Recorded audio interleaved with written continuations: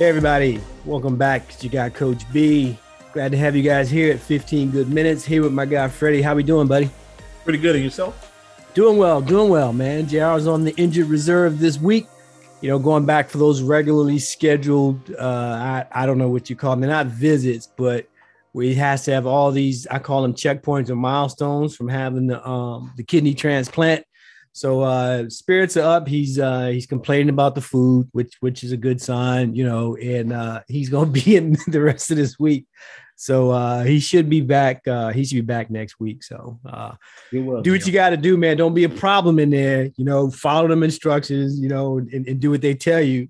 They will keep your ass in there. Look at it like this, like you know how you used to do those kids when you was coaching. Do like I tell you.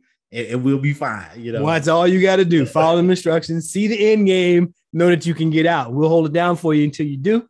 Hopefully that'll be real soon. Just wanted to check in a little bit this week, Freddie, and see, you know, like what's happening. A couple of key things, you know, in the summer. I mean, we're coming up on August. Feels like it's moving pretty quick. How do you feel about any type of going into the summer goals you may have had? Are you hitting them? Did you reach them? Are you behind? Are you ahead? Did you even have anything significant you wanted to accomplish this summer? No. Honestly, I mean, living in Texas and it's so hot, you know, my birthday was actually this past Saturday, Sunday, I'm sorry. And I sent you the picture that I met, you know, with Harrison. Yeah. Lawrence, you know. UNC number 40. Yeah, you know, me and my wife, we did a staycation because my wife and I, we actually have the same birthday. How cool is that? You'll never forget it. Not that anybody would. It means a little bit less to me now because he's taking my freedom day. Now she's took my birthday, you know. But right. But you know, honestly, I've always looked at as someone that loves football. Period. It's like I for the summer for me, I just look at. My birthday is great because training camp starts, NFL, college, and you start getting that buzz and that feeling. Fantasy football is starting up. Staying plugged in. I don't think I had a lot. I'm gonna, by the time this comes out, I'll be done. I've been making a video all week. I'm gonna finish it up. I'm gonna send it to you. This is the video where I'm doing my own personal tests of different cognacs. I got them all lined up on the bar, tried all of them. And tonight's where I picked the winner. So I mentioned you in the video because in the video I talk about there's only a handful of people that I consider, you know, true cognac guys. And so I mentioned you in there and I'm going to send you this. I'm not going to tell you right now who the winner is. And then when you watch it, you have to come back next week and tell me, you know, if you agree with me. It's been a fun test, though. I can tell you. Well, the only thing about it is, for me, I would need to know the list of those cognacs, so I can actually go out and buy them, and then I can do my own taste and see if. And I hope that you do. That's kind of where I'm hoping people go because I that's exactly what I had to do. And the one thing that I did differently, I watched other people and how they did it. And I didn't like their method. And what I saw most people doing, man, was, let's say they were looking at 5. They would have all 5 bottles there and glass in front of each one, and they was tasting them one behind the other. And I'm like, nah, man, I'll be lit by the 3rd one, and it won't do justice to the 5th one. So what I was doing was, I don't know if you're familiar with it, but I have it in the video. There's these tulip glasses, not a brandy sniffer, but it's called a tulip glass. It's actually designed for single malts and has a longer snout, if you will, so that you can get the aroma with it. Mm-hmm. So I put a shot in there, you know, for the test, and I drink that on camera. And then I pour a glass of it on the rocks like I like to have, and I go outside and have it with a cigar while I'm watching the movie. Same amount of rocks for each one? Yes. And just one cognac per night. You know what I mean? So when I was doing whatever I had in the little sniffer glass, I would do that straight. And then you'd see me put on the rocks and then I'd say, see you tomorrow. And I'm gone. And so for me, it's easier for me to grade them. I don't know how you're going to do it, but I just didn't see the value, especially with the cost of some of these, of drinking one behind the other. So I did each one on a different day. That's a fair, a reasonable way to approach it. It's just like, you know, you go to, you know, a fragrance store and you're smelling colognes or perfume. They give you the coffee beans to kind of, kill it, but but it really doesn't help. After a while, you come out of there feeling like, man, I'm seeing a lot of this stuff. You know what I mean? Exactly.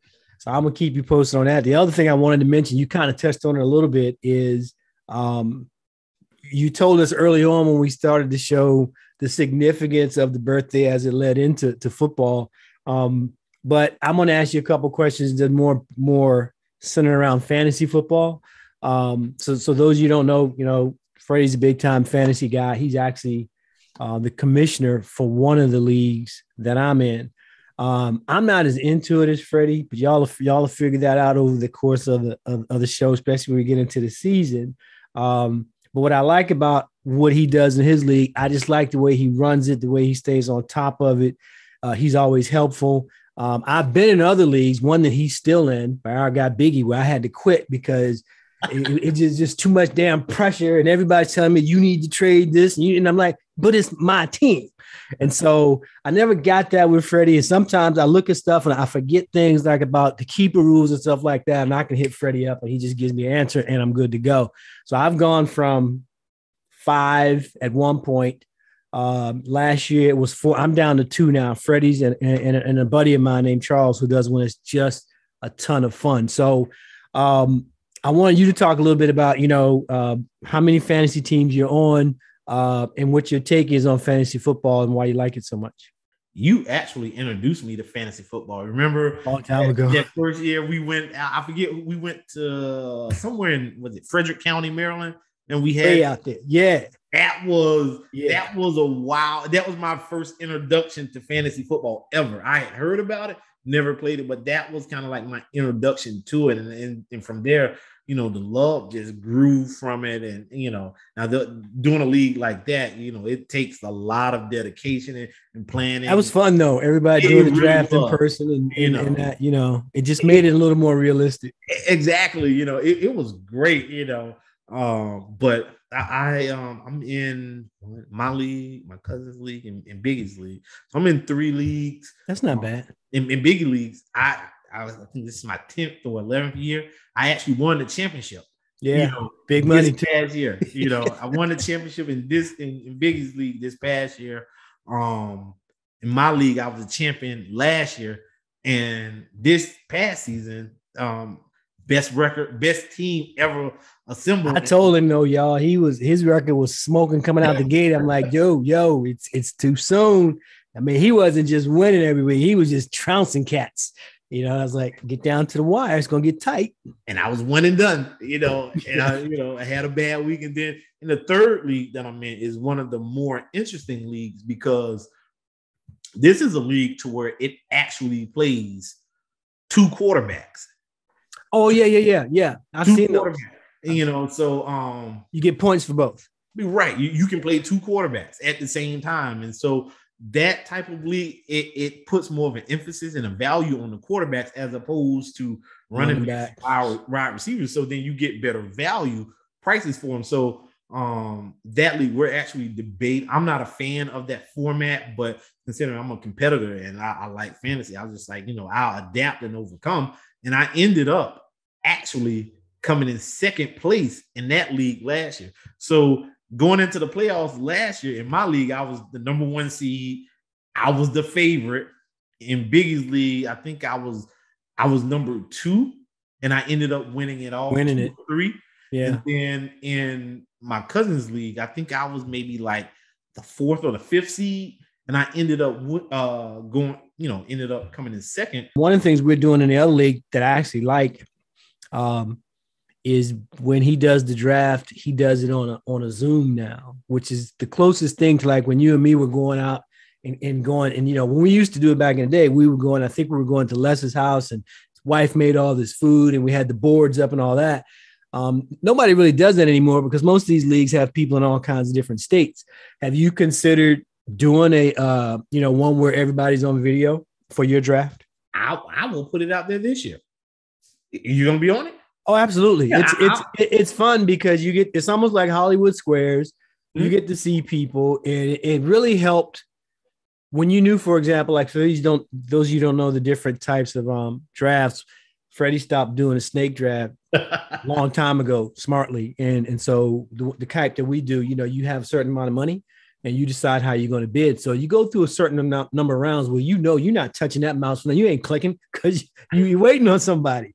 So with the Zoom it was very helpful because you got all these side conversations going and you could see people's faces and stuff. And it was pretty cool. So I told Charles I was going to mention that to you and see if you put the word out if guys would do that. I think that would be cool. Yeah, I'm definitely game for it. We actually do that in Big League. We have. Do you? Okay. Yeah, we've been doing it for like the last 2 years.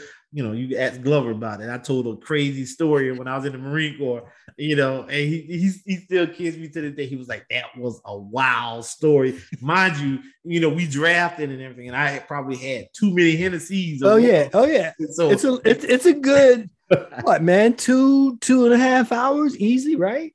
The question of the week for our audience members, are you on a fantasy football team? Do you do fantasy football? And if so, how many teams? Let us know on Twitter at 15 Good Minutes or right here on youtube.com/15 Good Minutes.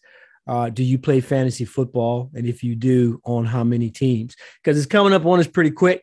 And what we'll do is once Freddie gets the league going and we're actually active in it, what we do on the show is we'll give you guys some updates on how it's going and whatnot, and see how we're doing. We'll also kind of let you guys know what's going to happen with the draft. If Freddie gets his word out and we all vote and we do it on a Zoom, that'll be fun as well. We don't have to put it to a vote. We're going to do a Zoom, and if those that participate, they participate. They do, and that's true too. Some people won't, but I think most will, and I certainly look forward to that. So there you have it. Quick hitter today. Like I said, JR is on the injured reserve. He'll be back next week. Freddie, anything for our folks before we break out today, man? Training camp is upon us. Another month from now, we will probably be seeing our first college football kickoff game or whatever. I'm just so excited. I'm so happy for it. It's just, it's just my birthday is out of the way. Guess I got 300 and some more days before the next one comes around or whatever. I don't even worry about it. It's just football is here. So and if you guys can't tell, this is this time of the year, and once we get really past Labor Day, we'll be getting some amazing stuff content wise from him because he's so plugged in at both the collegiate level and pro level. So we look forward to that. All right, folks, that's all we got this week. Everybody be good, try to stay cool, and we will see you guys next week. All right, take care, JR.